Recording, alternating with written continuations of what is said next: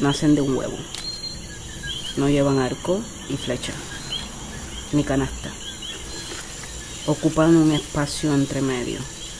No glorifican la maternidad ni la guerra. Caen como la fruta de un árbol.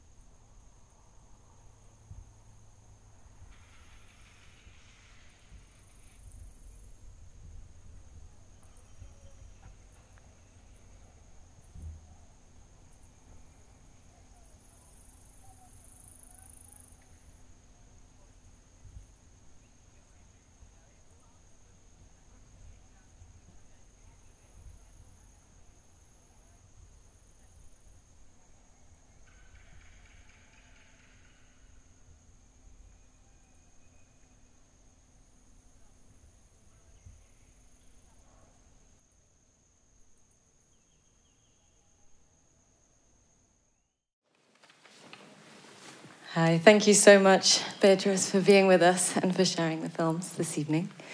And thanks everyone for being here. So as I mentioned before, you just came from San Juan for the first time.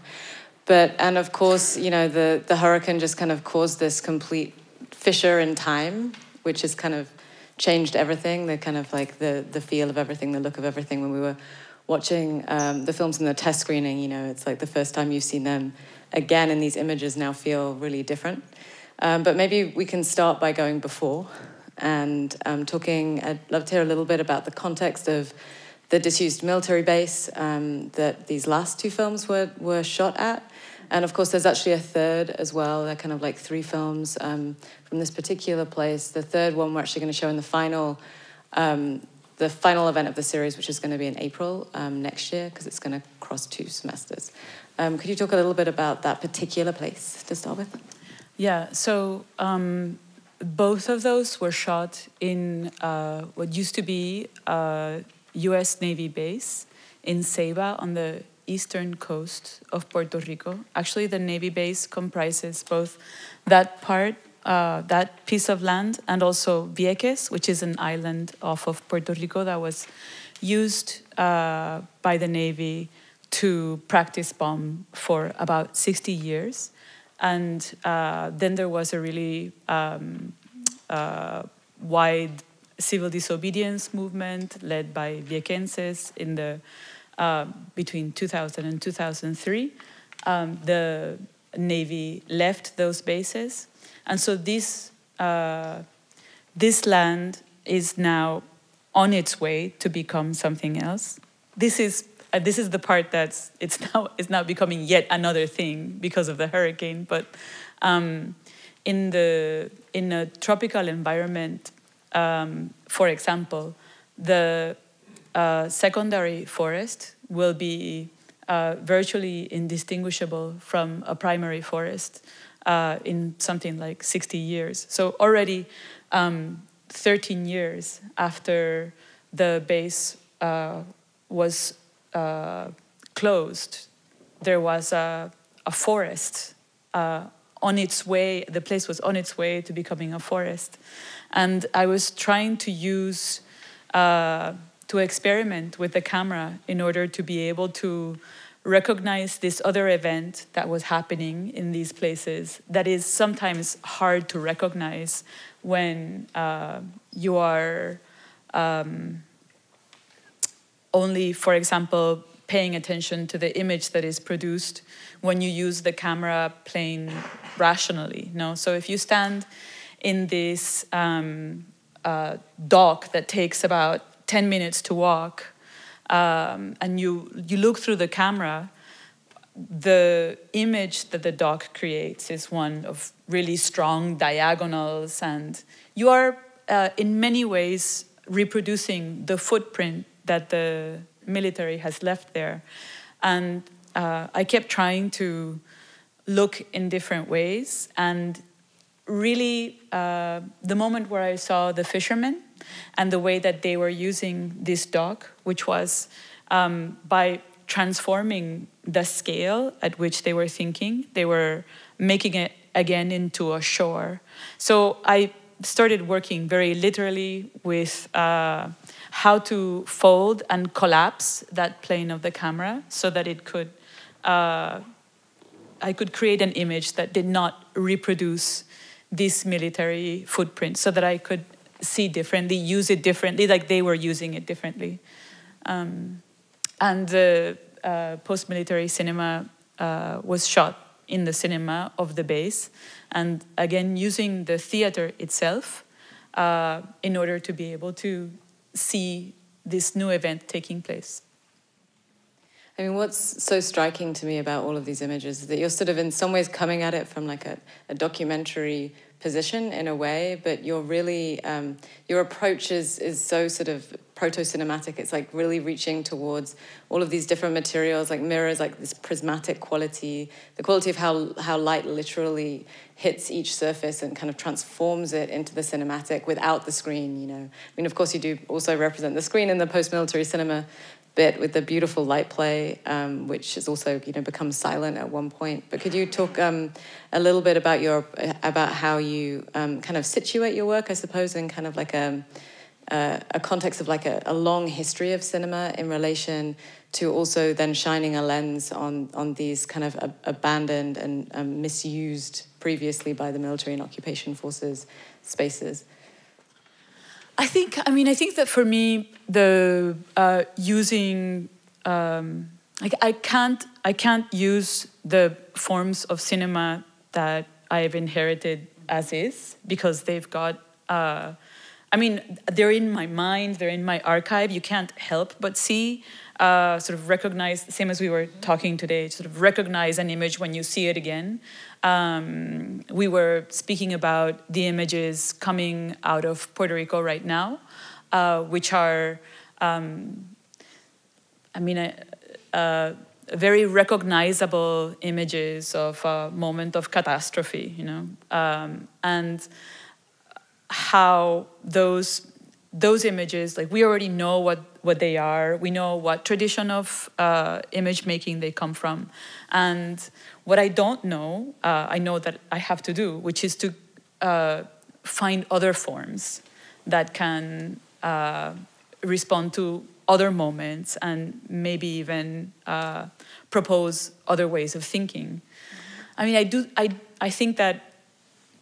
I think about making films as a process of thinking,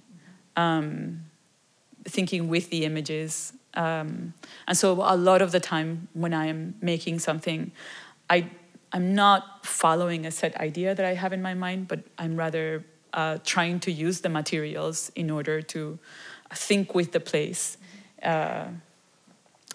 But that's sort of inscribed on all of these images is like, the sensory is kind of really present. It's not just about the flat surface of the image. It's also the sound. It's the kind of prismatic quality and all of that side of things. And I wonder if you could talk. We've been talking a lot, of course, since you've been here about what you're grappling with now in terms of your thinking of also kind of resisting a nostalgia for image making, and then also now when you look at these, like a nostalgia for the place when it was there and you don't know what it looks like now, and maybe it's a little too early, but the things that the way that you're thinking is going at the moment is this kind of what you described as like what's the gap between, or what's the difference between a wreck or a wreckage and a ruin. Could you talk a little bit about that? Yeah. Well, I've been thinking a lot about how the idea of a ruin or like ruinous thinking filters a lot of the ways of how we see, for example, the military footprint. Or I'm not interested in thinking about a ruin. I'm not interested in this way of thinking in which you see half of the Colosseum and you see its glorious past self. I don't want to reproduce an image that sort of recreates that idea.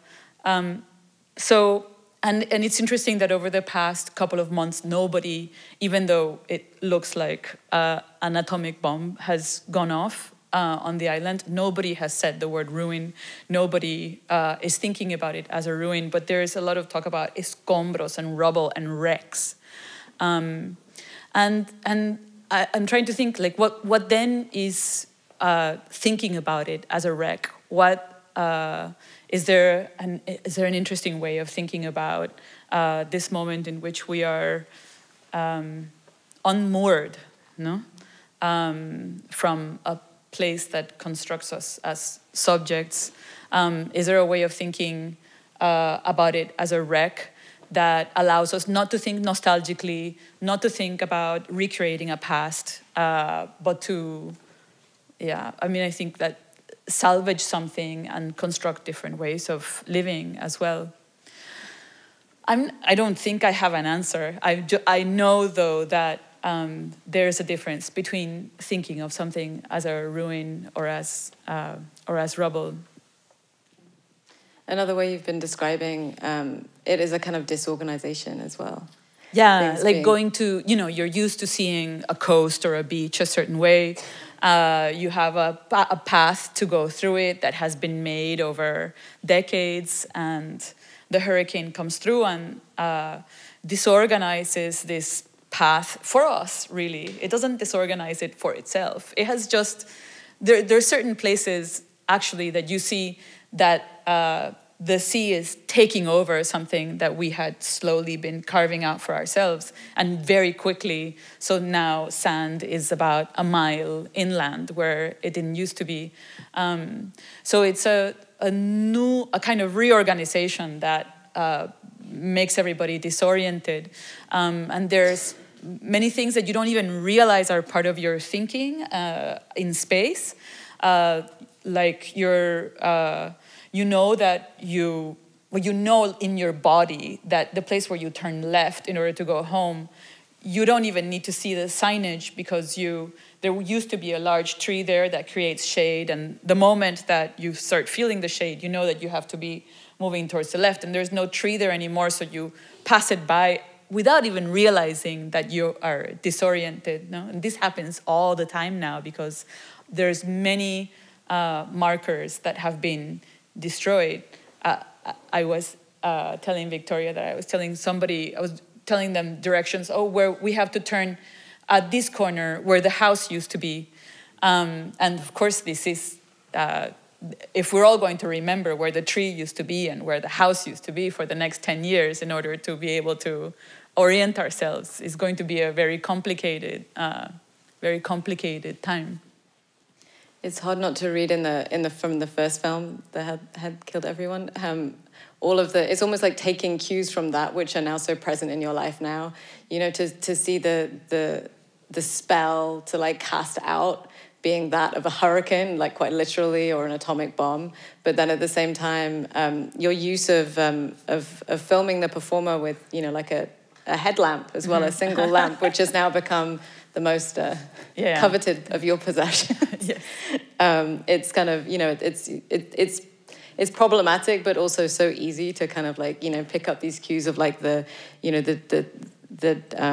kind of decomposed image in itself, just in this last one, and all of these kind of reference points to vegetation kind of encroaching and how it's been taken away. Yeah, there's a lot of synchronicity in the work. I mean, if you read it backwards, no, in time, first hurricane and then film, things start making sense in a very strange way. Yeah.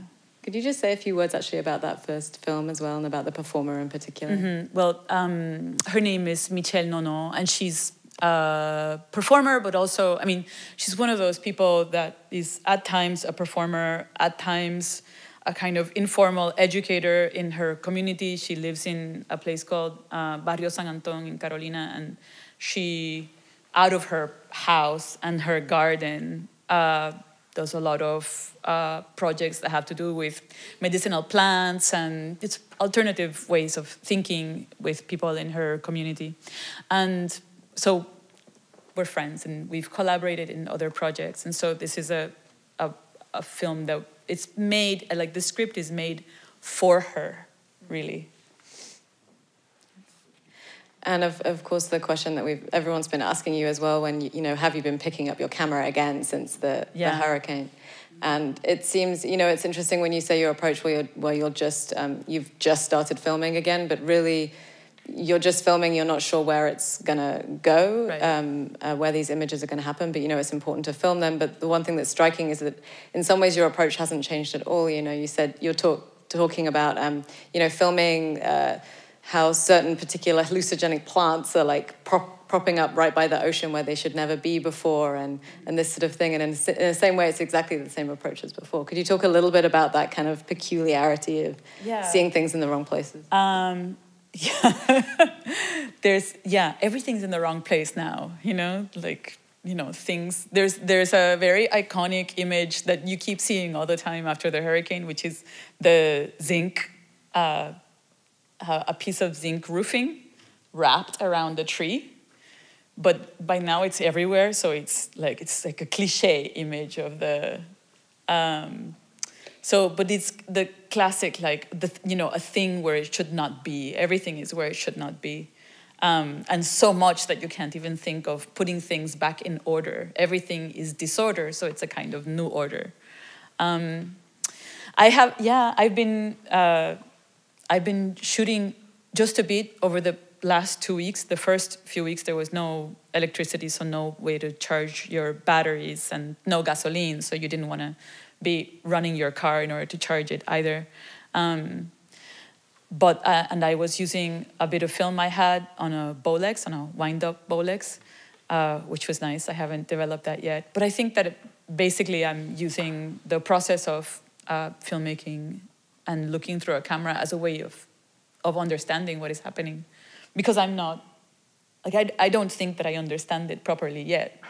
So all I can do is pay attention and make sure that I'm recording it. I mean, I think that also, I hope that it will reveal itself, you know. Yeah. Well, and the synchronicity that you're talking about too, Beatriz relayed an amazing story about going to see Blade Runner. Maybe you should recount this story. Yeah. Well, I went to see Blade Runner in a movie theater when the theaters had, like, just a few theaters had opened, and they were running on generators.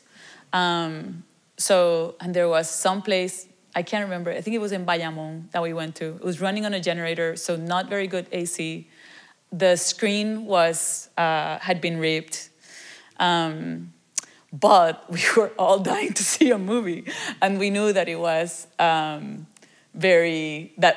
was going to be very apocalyptic, and that it was, in a way, was going to feel very different for us to be watching this film in this place.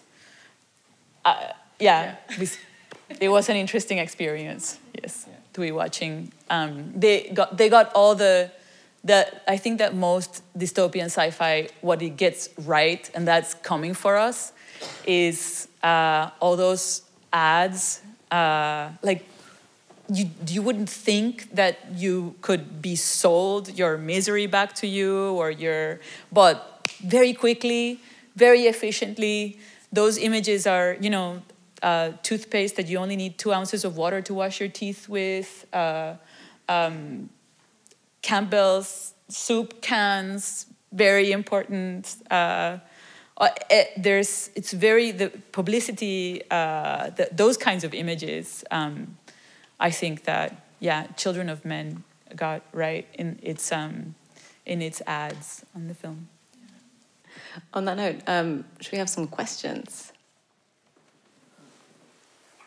Thank you so much for coming, for such wonderful thoughts about your work. I was wondering if you could talk a little bit, and I don't have any sort of specific way I'm thinking about it. I was wondering if you could talk generally about the role of silence in these films, you know, in the way that sound cuts out rather quickly and kind of surprisingly. I was wondering if you had what you could say about that. I think, like, mostly I like seeing the seams in things, and I like seeing how something is constructed. And the moments in which the sound cuts out, for me, are a kind of a moment in which you can see the image alone and see what the image does when you have the sound on it. You know, just to sort of test your thinking about images as you're watching the film. I mean, I enjoy it when I'm watching work, and I don't know if you do it as well, but, you know, turn sound off just to know what an image does without the sound, and, you know, test things in this way. But I'm interested in that kind of thinking. And then this last film, Otros Usos, has a really faint sound. It's almost not there. I recorded it in a very close to where I shot it, in a warehouse that creates an echo, a faraway echo of what's happening at the dock. So I wanted to retain this idea of the displaced sound within the film, and so there it's not silent, but I'm trying to retain the almost silence. When you were talking about ruins and apocalyptic images, I couldn't not think about Robert Smithson's text, Ruins in Reverse. Do you know it. I haven't read it in a few years. Maybe Evan, you can fact check, but it's when he wrote it in the 70s, and he's driving on the Passaic in New Jersey, and he's seeing this sort of phenomena of this like model housing being built in Jersey that he sees as this sort of eyesore in the world, and sort of this invasion of man to build this horrible architecture that's sort of ruining the environment in Jersey as it stands. And what's interesting, I think, that the text is sort of this journey of seeing how these things will crumble and how nature will sort of create new order. Like it'll sort of bring back the certain order that's been put out of place. And I think about your images, and I think about how there is a sort of positivism, like about something as scary as natural phenomena and something as awful and devastating, but yet there is a certain way that images are created then that are kind of reverse some of the terrible things that we have done as people, or something. I don't know if that's a stretch, but it made me make that connection. Yeah, I'm not familiar with that text of his, but I think he must have written a lot of texts that dealt with the same ideas. There's other texts on Passaic as well. That I think that. I mean, I wouldn't say it's positive thinking.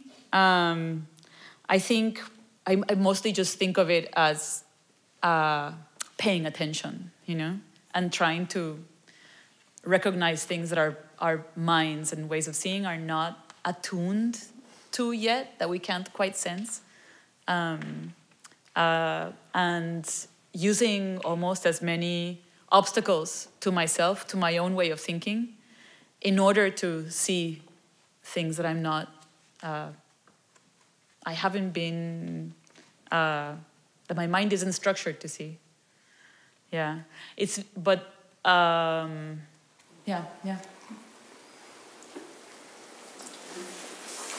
Hi, thank you so much for coming and having this wonderful conversation. I was really captivated by the end of this piece when we were on the water and the camera was shaking. And in relation to what you were talking about of like you as the person holding the camera suiting the image to the landscape. When you're watching that image, you get like a little bit nauseous from the shake itself. And I wonder if you can talk about just sort of speak more about that, about like suiting yourself and like your own body to the landscape as the person who's even holding the camera. I don't know if I have many intelligent things to say about this, other than I'm interested in the camera movement, scale, and at that level, in that kind of motion, and I think this is perhaps a response to the way these landscapes have been looked at, very aerial, drone, clean kind of photography that I'm not interested in using, and that actually has now spread to many different kinds of image making. I mean, drone footage is very common. Robotic movement that would not come out of the way you walk or look, or so it's now something that is so common that we think of it as simply professional. So for me, it's important to try to use the camera in a way that the error and body is present.